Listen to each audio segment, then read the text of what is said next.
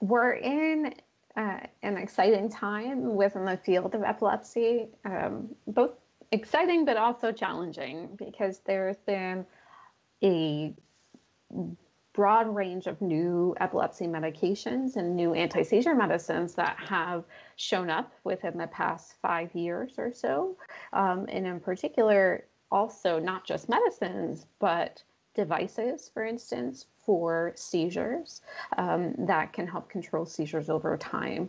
So I would say, as a message of hope to people who are still suffering from epilepsy, if you've tried a few different medicines and you still have seizures, or you're having lots of side effects from those medicines, don't think that it's something that you have to live with. You should see an epilepsy specialist at a center that has those modalities. So things like diet therapy, things like devices that can help decrease seizure frequency. And there are new medicines that are coming out all the time. So while we don't yet understand why people have epilepsy, we're getting there. We're getting there. And there are new things that we can do, new therapies that we can do every day.